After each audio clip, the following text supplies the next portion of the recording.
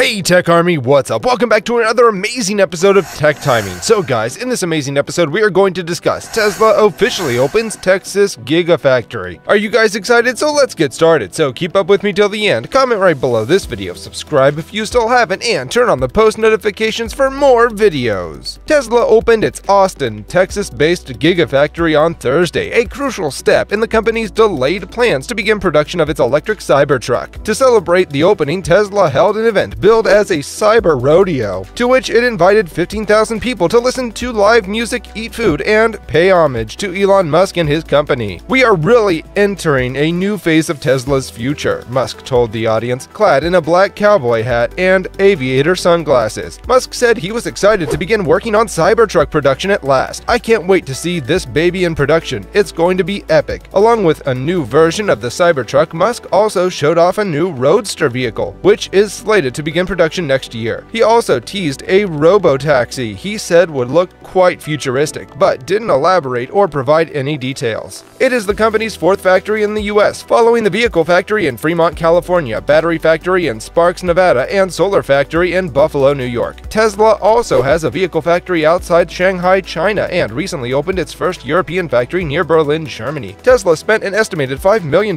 purchasing the land outside of Austin, plus another $1.1 billion to build the plant. "We need a place where we can be really big, and there's no place like Texas," Musk said. "We're going to be moving to a truly massive scale." The milestone was achieved less than 2 years after Musk declared that Austin would be the site of the company's next Gigafactory, and less than 1 year after Tesla officially moved its headquarters to Texas from California. In addition to the new Gigafactory, Musk also operates a SpaceX facility in Brownsville, Texas, and he reportedly has been living at the multi-million-dollar home of a friend along a lake in Austin. Musk denied that report, claiming he currently resides in a tiny home in Boca Chica. The addition of the new Gigafactory is expected to boost Tesla's capacity in the US, which has been long constrained by space limitations. In 2018, the company famously erected a tent outside its factory in Fremont, California to help meet production goals of the Model 3. At the time, Musk said the company's California factory was bursting at the seams. Tesla has said it expects to make 1.1 million vehicles in 2022, after producing slightly less than 1 million vehicles last year, a 50% decrease. The Texas factory is expected to be the site where, starting in 2023, Tesla will make its long-delayed Cybertruck.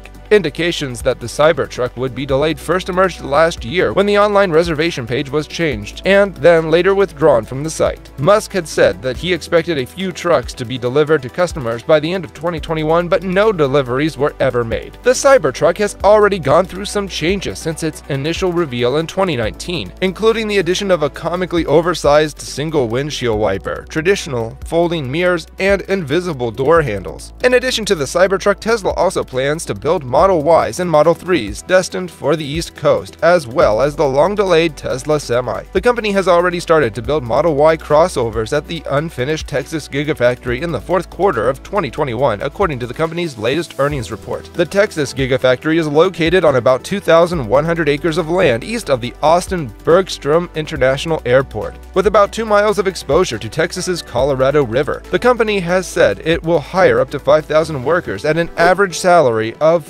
$47,147, with entry-level positions starting at $35,000. Today, Tesla employs about 10,000 people at its only U.S. car plant in Fremont. In exchange, Texas's local government has lavish tax breaks and incentives on the company worth millions of dollars. In 2020, the local school district voted to approve $50 million in tax breaks for Tesla, while Travis County commissioners approved a deal worth at least $14.7 million, according to Reuters. But the welcome hasn't been entirely free of conflict. Last week, local conservationists sought to block Tesla's Cyber Rodeo celebration, citing traffic congestion, construction dust, and water pollution, according to Bloomberg. The company has also faced criticism from environmental groups for its Berlin factory project. So guys, this was all about today's video. Share as much as you can, that really motivates us to create more content for you guys. With this, we end our video.